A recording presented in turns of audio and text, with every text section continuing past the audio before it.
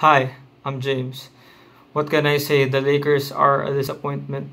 I just watched Lakers versus Wizards, and LeBron James made another historic night by surpassing Karl Malone as the all-time points list. So he's now second to Kareem Abdul-Jabbar, and I think he got 38 points. I don't know why the Lakers are just a disappointment. Before Anthony Davis got injured, he was playing a subpar. He wasn't the Anthony Davis that we knew. He wasn't playing that great to the Anthony Davis standard. And even though LeBron James 38 performance, the Lakers still find a way to lose. It's just sad. It's just disappointing. They made a team out of old geezers of Russell Westbrook, LeBron James, and Carmelo Anthony. Carmelo Anthony isn't good anymore. That's just it. It's the sad truth.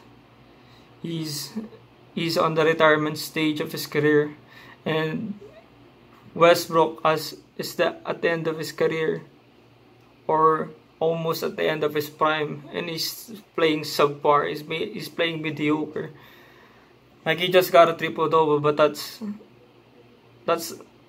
like the normal Russell Westbrook, and everyone celebrating. That's just how bad he's playing. Russell Westbrook has been playing so bad that he got the nickname Westbreak. It's just so sad to see LeBron almost 39, or got 39 last month. Like, it's just so sad to see LeBron getting old and still performing, but his team is disappointing us every single game. It's just sad to see. And yeah, congrats to LeBron surpassing Karl Malone in the all-time points list. And yeah, it's just amazing to see LeBron and witness his greatness over the years. The guy is 37 or 38 years old and still out dunking 20 years old. It's just sad. The Lakers are a disappointment, and not Frank Vogel shouldn't be blamed from all the hate. Russell Westbrook has been playing so bad. The Lakers, Jerry West, I guess, and the GM of Lakers should be blamed on why they're performing so bad lately.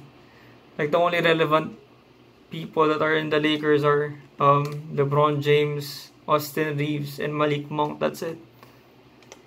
And yeah, that's it. Thanks for watching. Peace.